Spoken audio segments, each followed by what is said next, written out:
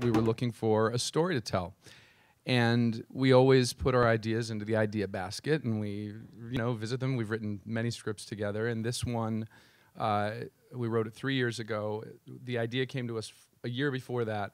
We were seeing all these very high-powered men just continuing to fall because of their sex addiction. And both Stuart and I, and I'm sure every person in this country has direct experience with addiction, whether it's a family member or a friend, and we have thought, there's got to be more to this than just the punchline.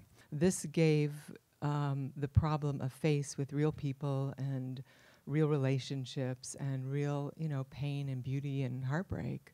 So I think it's an extraordinary movie, and I feel so excited that it's coming forward at this time, because we really need a movie like this. I guess part of me was like having one leg in, one leg out, like I don't want to be in recovery for my entire life. I don't want this to define me. And I think seeing this film, I was finally okay, with being an addict my entire life and being in these rooms my entire life, because my God, they've given me a shot at my life and knowing myself and having like nice time with people, not using people, not being so stuck where all I see is people as objects, where I'm talking to someone and all I'm doing is looking down the street, A big debate throughout the writing process was how much of the recovery process we show. And we opted to go deep and explore this world because we hadn't seen it done before, knowing that we might alienate a general audience with all the inside speak and all of this. But, and this was a debate. Do we dial that down? Do we make it more? We tried to have our cake and eat it too. But I can see that element of it, the very heavy recovery focus, maybe alienating some people who feel they don't connect, but we can all tell them, yeah, you do. There's someone addicted in your life, probably you. And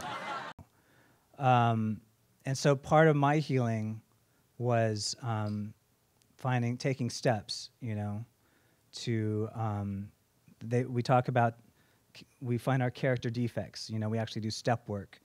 And then when we find our character defects, it's up to us to do work to heal that. So each one of these people have trauma. Patrick Carnes talks about this as an intimacy disorder.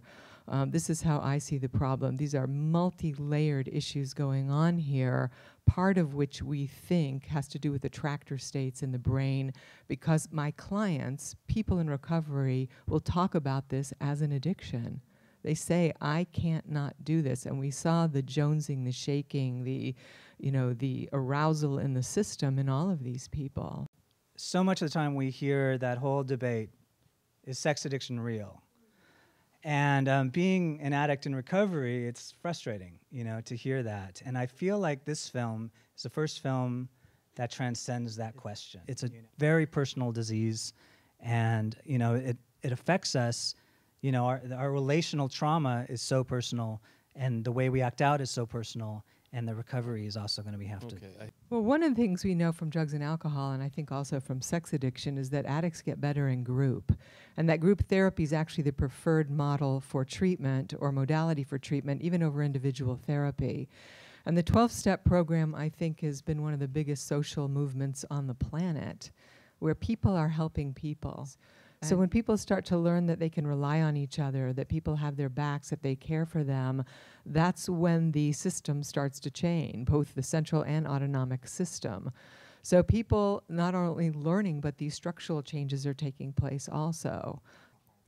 When we came up with the idea to do this, obviously we needed a theme. And after nearly a year of research, the theme presented itself in a brilliant quote from William Cope Moyers. We are all broken. The only cure for our brokenness is to be broken together. That is the theme of this movie. That is the theme of recovery. And we hope that's what people take from it. So it's a program of people helping people. There are no therapists around. People are just showing each other the way, and it's really quite a beautiful phenomenon, I think. So group is definitely where addicts get better and get help.